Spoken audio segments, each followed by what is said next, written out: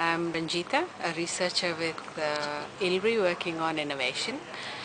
We talked a bit about, innovation approaches that have been tried in the FAP project today. We did try to get some collective learning. What we have seen is that the three countries have tried fairly diverse approaches and processes in what we would call a very broad innovation approaches. What is evident is that they seem to work when there is a good balance between technologies and the process, and also when there are good market opportunities, and when they are hybridized with a value chain approach. But what we have also realized is that it's quite a complex and facilitation intensive process, and who brokers this process, the linkages, is a very key issue which influences outcomes and sustainability. And also there would be a number of trade-offs in depending on who facilitates it. It's a broad set of skills that are needed to facilitate this process, and which are quite difficult to come by. You don't see too many people around with those kinds of skills.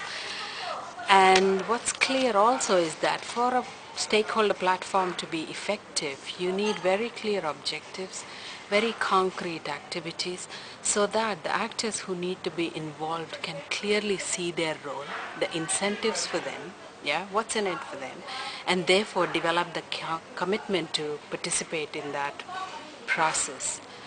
One issue we thought, which was a bit of a shortcoming, was the whole policy advocacy or influencing. I mean, how do you ensure you reach out to policy or decision makers at higher levels that would enable scaling up and out, and targeting of communities and households so that the benefits of the process are captured by the poor and women and not captured by the elite? That's another issue. And we've been wondering what the role of international research centers are, in this kinds of process, and how we can empower and facilitate the national systems to be able to take on these kinds of roles. One other issue that comes up very significantly is monitoring and evaluation. We talk about innovation capacity building as an objective of projects like these, but what exactly do we mean by innovation capacity? How do you define it? How do you measure it? How do you track changes in that? And then what we have seen is that in these projects, because of these projects, there's a number of outcomes which are unintended and go beyond the geographical and thematic scope of the project. How do you capture those benefits? A big research agenda in terms of developing monitoring and evaluation mechanisms and frameworks for projects which follow innovation approaches.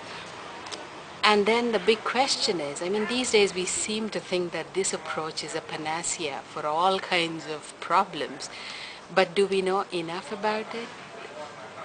Do we think we can apply it everywhere, or do we have to be very selective about where we can try these approaches? I'm not sure if we have given enough thought to that. So that's a lot of food for thought and research, I guess. Thank you.